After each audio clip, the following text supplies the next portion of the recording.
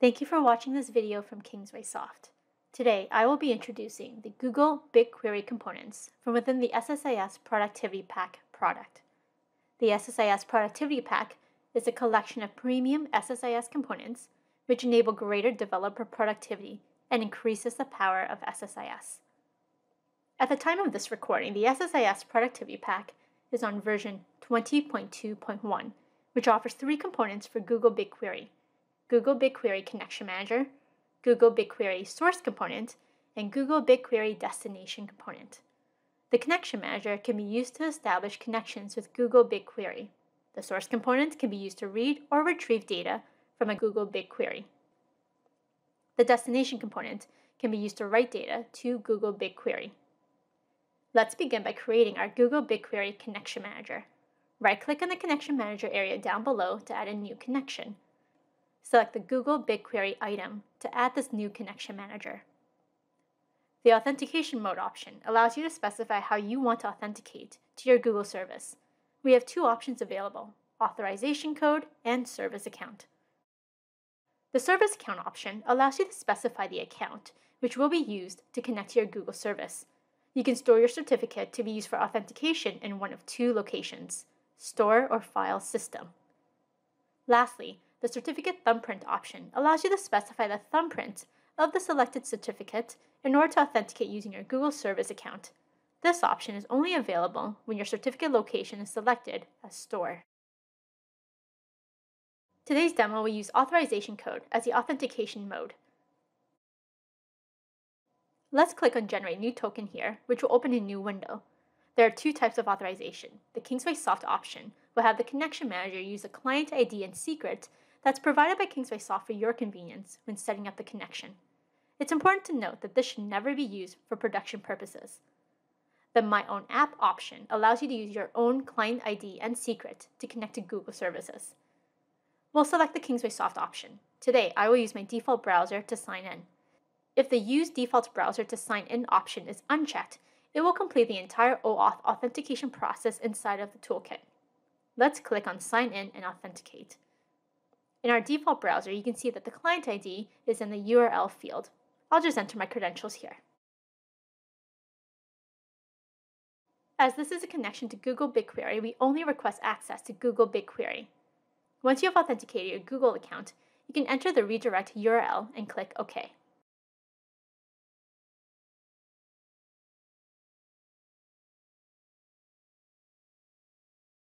You'll find options to specify the path to the token file on your file system and where to specify the password of the selected token file. Below are your token file details. Navigating to the Advanced Settings page, you can configure proxy server settings if a proxy is required. There are a few other options in the miscellaneous section, starting with the timeout option, where you can specify a timeout value in seconds for the connection. This is defaulted to 120 seconds. The API Throttling Rate option allows you to restrict how many requests you want to send to Google BigQuery per second. This rate is set to 10 by default, and you can adjust upward from there for optimization as required. There is also an option for retry and intermittent errors. This option is intended to help recover from possible intermittent outages or disruption of service, so that the integration does not have to be stopped due to temporary networking issues. We have designed this option so that it should only retry when it's deemed to be safe to do so, but there may be exceptions. Before we hit OK, we can test the connection to make sure our information is correct and we can connect successfully. Please note that the connection manager that we just created is a package-level connection manager. For SSIS 2012 or later, you can create project-level connection managers if you right-click the Connection Managers node within the Solution Explorer. Let's begin configuring our data flow task, starting with our Google BigQuery source component by dragging it to the designed surface. Double-click to open its editor form. As mentioned before, the Google BigQuery source component is an SSIS data flow pipeline component that can be used to read or retrieve data from Google BigQuery. Let's select a Google BigQuery Connection Manager. The object type will have a drop-down list that contains a list of available object types in Google BigQuery. There are a few options available. Project, where it lists all projects to which you have been granted any project role. Dataset, where it lists all datasets in a specified project to which you have been granted the dataset reader role. Job, where it lists all jobs that you started in the specific project. Table, where it lists all tables in the specified dataset to which you have been granted the dataset reader role. Table data, where you can retrieve table data from a specified table. And finally, query, where you can run a BigQuery SQL query and return results if the query completes. Let's select query as our example now. The project option allows you to specify which project you want to read from Google BigQuery. This drop-down list will display all available projects in your Google BigQuery. The dataset option allows you to specify which dataset you want to read from Google BigQuery. The drop-down will present a list of all available datasets in the specified project. The Create Query Job option allows you to create a query job in BigQuery when executing BigQuery SQL query text. This option is only available when working with the query option type. When this option is enabled, the Poll Throttle Rate option will be available where you can limit the number of polling requests that can be sent per second. This can be very useful to limit the rates to get query job status when you enable the Create Query Job option. The Page Size option allows you to specify how many records you want to retrieve each time.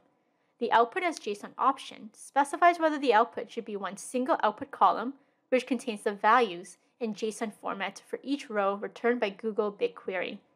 It's worthwhile to mention that this option is only available when the option type is either table data or query. The Use Query Cache option allows you to specify whether to look for the result in the query cache. This option is unchecked by default. The Use Legacy Sql option allows you to specify whether to use Google BigQuery's Legacy Sql dialect for this query. This option is also checked by default. If you uncheck this option, the query will use Google BigQuery's standard SQL. Finally, the query text box lets you specify a snippet of query to retrieve data or create a query job in Google BigQuery. I will enter a sample select statement here for demonstration purposes. As another example, let's select Table Data. The Table option allows you to specify which table you want to read from Google BigQuery. The dropdown will present a list of all available tables in the specified dataset. The Start Row option allows you to specify the index of the starting row to read. As we can see, the default value is 0.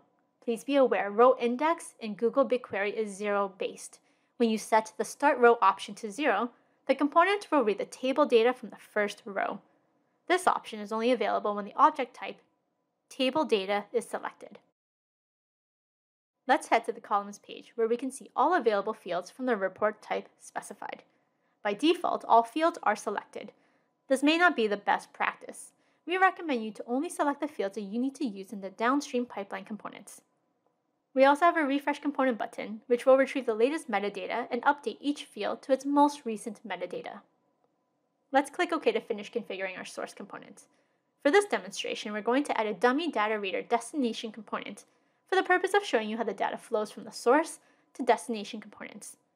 We can now execute this task successfully. Now let's take a look at the Google BigQuery destination component. To demonstrate this capability, we will first use the data spawner for our upstream data flow component in order to write to Google BigQuery. The data spawner component is also available in our SSIS Productivity Pack.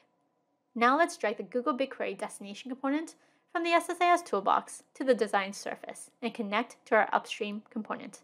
Let's select the Google BigQuery Connection Manager. The Object Type option allows you to specify the Google BigQuery object you want to work with. There are 4 types available: Dataset, Job, Table, and Table Data. Now, depending on the object type you have specified, there are different actions available for the object type. For example, when selecting the table object type, we have 4 actions: Insert, Patch, Update, and Delete. For our example today, we will select the Table Data object, where we can only perform an insert action. The Project option allows you to specify which project you want to write to Google BigQuery. The dropdown will present a list of available projects in your Google BigQuery. The Dataset option allows you to specify which dataset you want to write to Google BigQuery. The dropdown will present a list of all available datasets in the specified project. The Table option allows you to specify which table you want to write to Google BigQuery. The dropdown will present a list of all available tables in the specified dataset. The page size option allows you to specify how many records to send in a request.